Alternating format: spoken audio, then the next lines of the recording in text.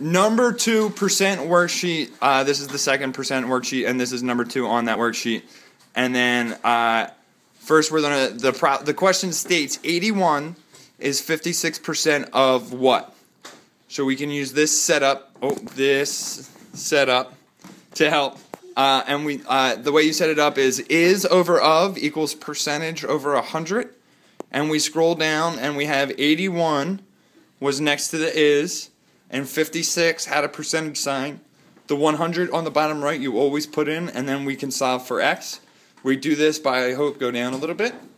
We do this by cross multiplication, so 81 times 100 equals 56x.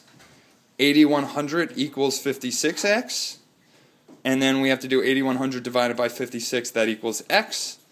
And if you do that math, you get 144.62. Does anyone know what I'm missing from my answer? Turning it into a percent. Not turning it into a percent, but just writing the percentage sign. So, if we... Sorry, you're losing me. You're getting me again. 144.62%. Thank you very much.